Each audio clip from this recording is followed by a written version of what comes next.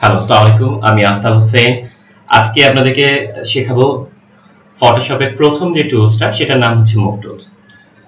Move tools আমাদের প্রতিটা ক্ষেত্রে দরকার পড়বে। যখনই আমরা কোনো ডিজাইন করব, কোনো শেপ বানাবো, কোনো টেক্সট দেব, কোনো আইকন দেব, লোগো, ইমেজ, যে কোনো ধরনের মানে অবজেক্ট বা যে কোনো ধরনের ছবিকে বা টেক্সটকে সরানোর জন্য আমাকে অবশ্যই মুভ টুলস লাগবে। তাই আমি চেষ্টা করব যে এই মুভ টুলস এর মাধ্যমে কি কি করা যায় বা মুভ টুলস এর সাব অপশনগুলো কি কি আছে এই বিস্তারিত এটা নিয়ে আলোচনা করব।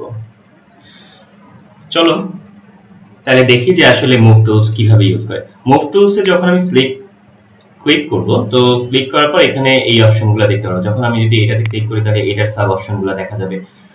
এটাতে ক্লিক করলাম এবং এটা ক্লিক করার পর এখানে হচ্ছে অটো সিলেক্ট, গ্রুপ, আর একটা হচ্ছে শো ট্রান্সফার কন্ট্রোল। আমি এখানে এটাকে লেয়ারে এখন রাখি, গ্রুপটা আমি পরে বুঝাবো। এখন আমি যদি এখানে কোনো অবজেক্ট ক্লিক করি, টেক্সটটাকে ক্লিক করি, তাহলে এটা সিলেকশন হয়ে যাচ্ছে। আমি এটাকে সরাতে পারছি।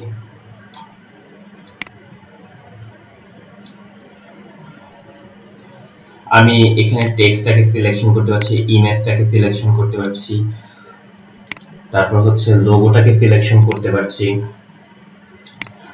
আমি মোট কথা হচ্ছে মুভ টুলের সহায়তায় আমি সবকিছু মানে সিলেকশন করতে পারছি। এখন যদি আমি মনে হয় যে আমার এই জিনিসটা, এই লোগোটা সরাতে হবে, তাহলে আমি এটাকে যখন সিলেকশন করব এইটা এই লেয়ারটাকে ধরে ফেলবে। এইভাবে জিনিসটা সরানো যাচ্ছে। এবারে আসি যে এখানে অটো সিলেক্ট আর শো ট্রান্সফার কন্ট্রোল কেন। অটো সিলেক্ট হচ্ছে যে আপনি যখন কোনো অবজেক্টের উপরে যখনই মাউস রেখে ক্লিক করবেন তখন সেটার সাথে সাথে সিলেকশন হয়ে যাবে। যেমন এটার উপরে ক্লিক করলাম, এটা অটো সিলেক্ট এখানে একটা এটা নিয়ে নেবে। আমি শেপের উপরে ক্লিক করলাম, এই পুরোটা শেপ নিয়ে নিল। এই শেপের উপরে নিলাম বা অবজেক্টের উপরে নিলাম, এটা হয়ে গেল। তো এখানে সবগুলা যখনই আমি অটো সিলেক্ট রাখবো তখনই এই জিনিসগুলা সরানো যাবে। তো দেখা যাচ্ছে যে অনেক সময় অনেক ছোট আইকন থাকে যেগুলা আমাদের হয়তো বা সরাতে একটু কষ্ট হয়, বা সিলেকশন করার পরে আমি যদি ধরলাম এটাকে সিলেকশন করি। ও আরেকটা জিনিস, যখনই আপনি কোনো সিলেকশন করবেন লেয়ার, আপনি যদি এটাকে ডিসিলেক্ট করতে চান তাহলে আপনি আর্টবোর্ডের বাইরে এসে ক্লিক করলেই আপনি এটা ডিসিলেক্ট হয়ে যাচ্ছে। যদি আচ্ছা, এবারে আমি এখানে এই আইকনটাকে সিলেকশন করলাম। এখন দেখা যাচ্ছে যে অনেক সময় আমি আইকন সরাতে গিয়ে আমার এরকম ছোট থাকার কারণে আমার ছোট বড় হয়ে যাচ্ছে। তো আমি এটাকে এন্টার চাপ দিয়ে কন্ট্রোল অল্টার জেটে চলে যাই, তাহলে এটা আনডু হয়ে যাবে। তো আমি সেই ক্ষেত্রে এটাকে সিলেকশন করব। যদি এটাকে সিলেকশন করব, সিলেকশন করার পরে আমি যদি এটাকে সরানো দরকার হয় তখন আমি অটো সিলেক্ট বন্ধ করে দেব। দেওয়ার পর আমি এটাকে যে কোনো জায়গায় সরাতে পারছি। কোথায় আমাদের অটো সিলেকশন অফ করে দিতে হবে, বন্ধ করে দিতে হবে, কোথায় আবার আমাদের অটো সিলেকশন দিয়ে রাখতে সুবিধা হবে, এটা আপনার ডিজাইন করার ক্ষেত্রে কি রকম দরকার হবে এটা আপনি ব্যবহার করবেন। এখানে দেখা যাচ্ছে একটা শেপ আছে, লাইন আছে। এই লাইনটা যদি দেখা যাচ্ছে যে আমি বাইরে ক্লিক করে আচ্ছা অটো সিলেকশন দিয়ে দিই, অটো সিলেকশন দিয়ে এখানে ক্লিক করি, তাহলে এটা এখন এটা সরাতে গেলে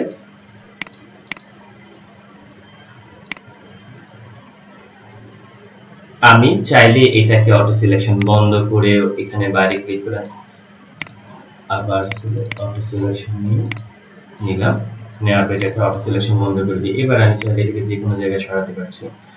তো তারপর এখানের এই আইকনটা, এটাকে এখানে আবার অটো সিলেকশন দিয়ে দিলাম, তাহলে এখানে এর উপরে গিয়ে ক্লিক করলেই আমি এটা ধরে ফেলছে।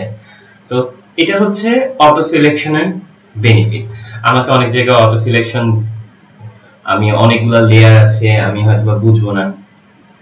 এবারে আসি যে লেয়ার কি, গ্রুপ কি। গ্রুপ হচ্ছে আমি যখন এখানে টেক্সট লিখেছি, আমি যখন এখানে ছবি লিখেছি দিয়েছি, এখানে আইকন দিয়েছি, এই সবগুলোকে আমি একটা গ্রুপে যদি আমি যখন এখানে লেয়ার করব, আমি যখন ডিজাইন করব, এটা আসলে আমি একটু পরে দেখাবো কারণ এটা আপনি এখন বুঝবেন না। লেয়ার অপশন আমি পরে আপনাদেরকে বুঝাবো। যদি আপনি কোনো ডিজাইন করার পর সুন্দর করে গুছিয়ে রাখেন, এক একটা গ্রুপ হিসাবে লিখে রাখেন, যেমন আমি এটাকে ক্লিক করি, এটাকে ক্লিক করলে আমি যদি মাউসের রাইট বাটন ক্লিক করি তাহলে আমি দেখতে পারবো এটা টপ সেকশন, মানে আমার এখানে টপ সেকশন বলে একটা গ্রুপ আছে। আমি একটু চোখ বন্ধ করে দিই, লেয়ার অফ করে দিই, তাহলে বুঝতে পারবেন। এই যে লেয়ারটা, এটা যখন আমি অটো সিলেকশনে রেখে আমি কোনো যদি গ্রুপ সিলেকশন করতে চাই তাহলে আমি এটা করতে পারবো।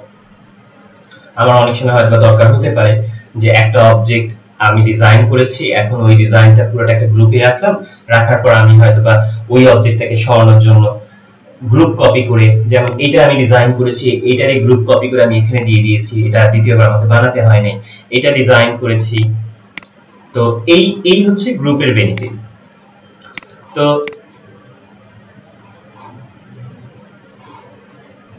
এবারে আমরা প্র্যাকটিক্যালি কিছু কাজ করি, যেটা হয়তোবা আমাদের প্র্যাকটিক্যাল ক্লাস হিসাবে থাকলো। চলুন দেখি, একটা নতুন ফোল্ডার খুলি।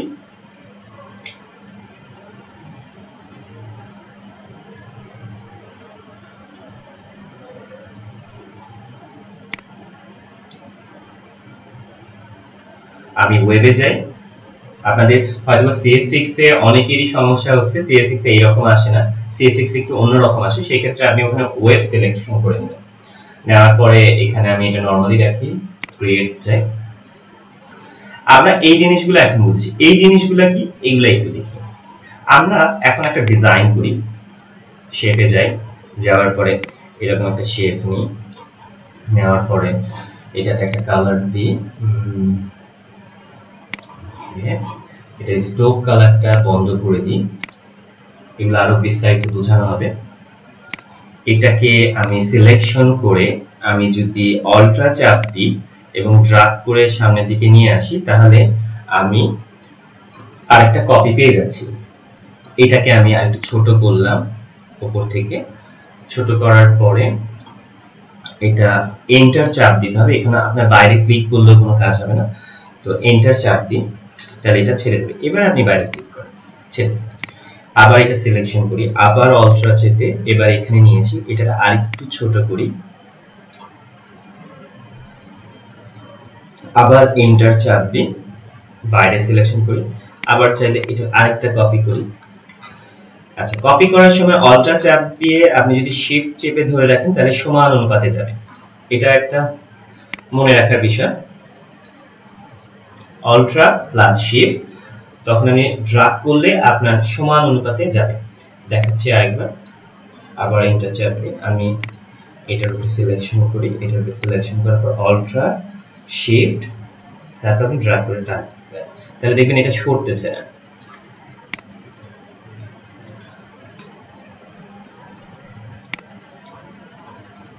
এন্টার চাপ দিয়ে দিই। এবারে এটাকে বলা হয় অ্যালাইনমেন্ট সেকশন, যদিও এটা অনেক সুন্দর ক্লিয়ার থাকতে হবে। এবং আমরা যে এই শেপগুলো ডিজাইন করেছি এবং এই শেপগুলো ডিজাইন করার পরে আমি যদি এখন লেয়ার অপশনে যাই তাহলে দেখব যে আমার অনেকগুলো লেয়ার হয়ে গেছে। প্রথম যখন এটা ডিজাইন করেছিলাম, এটাকে আমি আবার ড্রাগ করে সামনের দিক থেকে বের করে নিয়ে আসি, তো এটা যখন ডিজাইন করেছিলাম, তো এটা ডিজাইন করার সময় আমি এই লেয়ারটা নিয়েছিলাম, এটা চোখ বন্ধ করি তাহলে এটা চলে যাবে। তো এরকম যে সবগুলো কপি করেছিলাম এখানে আমার এই হিস্টোরি গুলাতে থেকে যাচ্ছে। এখন যেটা করব সেটা হচ্ছে এইটা কি, এখন এই সবগুলা এখানে লেয়ারে দিয়ে রাখি, দিয়ে আমি এইভাবে একটা সিলেকশন করি। এইটার মানে হচ্ছে যে আপনার এই যে এখানে যে শেপগুলার আছে এই শেপগুলা অ্যালাইনমেন্ট সব উপরে চলে যাবে এবং সমান অনুপাতে যাবে। আমি সবগুলা লেয়ারকে একসাথে সিলেকশন করলাম, সবগুলা দেখেন এখানে সিলেকশন হয়ে গেছে। এবার আমি এটাতে ক্লিক করি, দেখেন সবাই উপরে চলে যাবে। আচ্ছা, এবার যদি এইটা টিপ দিই, চাপ দিই, তাহলে আমরা দেখতে পারবো যে এবার মিডিলে চলে আসবে। দেখুন এটা যেরকম ড্রয়িং দেওয়া আছে একটু দেখেন তাহলে বুঝতে পারবেন, চলে এসেছে। এইটা দিলে হচ্ছে নিচের দিকে চলে আসে, এটাকেই বলা হয় অ্যালাইনমেন্ট। আমরা অনেক সময় দেখা যায় অনেকগুলা ডিজাইন করি, ডিজাইন করার পর সমান অনুপাতে রাখার জন্য এই কাজটা আমাদের ব্যবহার হবে। তো এবারে আসি এইটাকে আনডু টিপ দিই। এবারে এই পুরাটা সেকশনকে আমি একটা গ্রুপ করে ফেলি। এটা হচ্ছে গ্রুপ অপশন। দেওয়ার পরে আমি এখানে লিখে রাখি কি লিখা যায়, আচ্ছা গ্রুপ 1 01 লিখি, পরে আমি এটা বুঝাচ্ছি। 01 এ আপনি এখন খেয়াল করে দেখেন এটা হচ্ছে আমার একটা লেয়ার ধরেছে। আমি যদি এখন গ্রুপটার উপরে সিলেকশন করি, তাহলে আমি যদি যে কোনো একটা অবজেক্টের উপরে ক্লিক করি, দেখবেন যে এটা সুন্দর করে গ্রুপটা সিলেকশন হয়ে যাবে এবং এটা আমি একসাথে সরাতে, যেহেতু আমি একটা গ্রুপ করেছি। এবং এটাই হচ্ছে গ্রুপের মানে সবথেকে বড় লাভ। এখন আমি এই গ্রুপটাকে কপি করে অল্ট্রা চেপে আমি আরেকটা কপি করি। কপি করার পরে আমি করব কি, এই গ্রুপটার নাম চেঞ্জ করে দিই, এটার নাম দিয়ে দিই 02।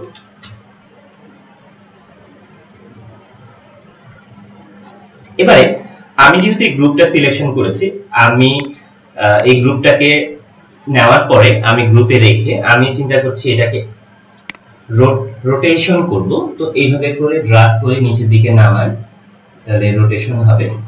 এখন এটা রোটেশন আমার হয়ে গেল।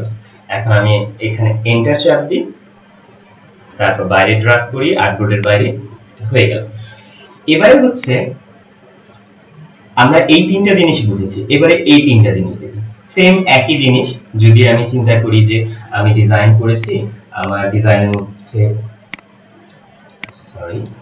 আচ্ছা আমি এই গ্রুপটাকে ছেড়ে দিই, এখানে লেয়ার করে নিই। আমি এখন এখানে এই ডিজাইনটা এখানে করেছি, তারপর তারপর এটা এখানে করেছি,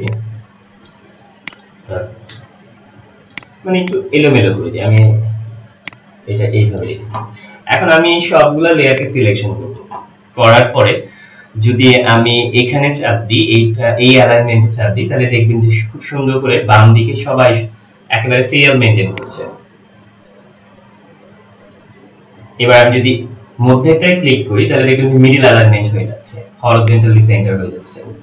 তো এখানে একটু ড্র্যাগ করলে, মাউসে ড্র্যাগ করলে আপনি দেখতে পাবেন যে এটা অ্যালাইনমেন্ট রাইট এজ দেখাবে, এবার ডান দিকে এটা দেখাবে। দেখেন, তো এটা হচ্ছে এটার বেনিফিট। এবারে আসি আমরা এখানে এই অপশনগুলো আরো সুন্দর। এখন আমি ধরেন ডিজাইন করলাম, করার পরে আমি এখানে এইটাকে একটু নিচে দিই, এটা একটু কাছে দিই, এটা আবার দূরে রাখি। এখন আমার এরকম ডিজাইন করা হয়েছে, কিন্তু আমার ডিজাইনের জন্য আমি চাচ্ছি যে সবগুলো সুন্দর করে একটা সোজা হবে, সমান্তরাল হবে। আর দ্বিতীয়ত হচ্ছে যে এই যে গ্যাপটা আছে, এক একটা লেয়ারের পাশে যে গ্যাপটা আছে সেই গ্যাপটা সমান অনুপাতে হবে। তো আমি সবগুলো লেয়ারকে সিলেকশন করলাম, করার পরে আমি যেটা করব সেটা হচ্ছে যে এখানে ক্লিক করে রাইট সাইডে সবগুলো হয়ে গেল, কিন্তু এখানে ডিসটেন্স গুলো কিন্তু এক না, একটাতে বেশি একটাতে কম। তা আপনি এবারে কি মিডলে দিয়ে দেন, তাহলে এখানে যে এক একটা যে ডিসটেন্স আছে সেই ডিসটেন্স গুলো আপনার সুন্দরভাবে মার্ক হয়ে যাচ্ছে। তো তদ্রূপ এইটাও সেম, এটাতেও আপনি যদি চিন্তা করেন এইভাবে এইভাবে এইভাবে রাখা আছে। এখন সবগুলা গ্রুপে করেন, করার পরে আপনি চিন্তা করেন মিডলে করবেন, তাহলে এখানে যে ডিসটেন্স আছে সেগুলো সমানভাবে নেবেন। এবারে আমি চিন্তা করি যে আচ্ছা ঠিক আছে, এক কাজ করি, এই অ্যালাইনমেন্টে রাখি, এই অ্যালাইনমেন্টে রাখি, তাহলে এইভাবে হয়ে যাচ্ছে। তো এই হলো গ্রুপ আর লেয়ারের বৈশিষ্ট্য। আপনি যখন গ্রুপে রেখে কোনো জিনিস সরাতে যাবেন, তো পুরোটা গ্রুপ যাবে। আমি গ্রুপ করে রাখতে পারি। আমি অনেকগুলো ডিজাইন করলে আমি চিন্তা করছি যে এইভাবে যখন আমি ডিজাইন করব, করার পর আমি উপরের জায়গাটাকে টপ সেকশন দেব, এখানে লেফট সেকশন একটা থাকবে। তো এইভাবে আমরা ডিজাইন করার সময় আমরা প্রতিটা জিনিস ভাগ করে রাখবো। আজকে আমরা এতটুকু পর্যন্তই। মুভ টুলস এর যা যা সুবিধা, যা যা বৈশিষ্ট্য আছে, এখানে আরো আছে, ওগুলা আমি যাব না, এগুলো একটু অ্যাডভান্স লেভেলে যেতে হবে। তো এই মুভ টুলস এর এই জিনিসগুলাই আপনারা বাসায় 5-6 বার প্র্যাকটিস করেন, একেবারে ক্লিয়ার হয়ে যান। যদি কোনো সমস্যা থাকে সেক্ষেত্রে আমাকে বলতে পারেন, কারণ আপনি আপনার প্রবলেমগুলা সলিউশন করতে হবে, এবং সেটার জন্য আমি পরবর্তীতে আরেকটা টিউটোরিয়াল বানাবো। চেষ্টা করবো আপনারা প্রবলেমগুলো আপনাদের কি কি পারেন নাই সেগুলো একটু লেখেন। আর যারা এখনো পর্যন্ত ফটোশপ সেটআপ করতে পারেন নাই, অবশ্যই আমার নেক্সট টিউটোরিয়ালে আমি কিভাবে ফটোশপ ফ্রিতে সেটআপ করা যায় বা কিভাবে ট্র্যাক ইউজ করতে হয় সেটা আমি দিয়ে দেব। তো সেই অপেক্ষায় থাকেন এবং ভালো থাকেন, সুস্থ থাকেন, এইটুকুই করি। আল্লাহ হাফেজ।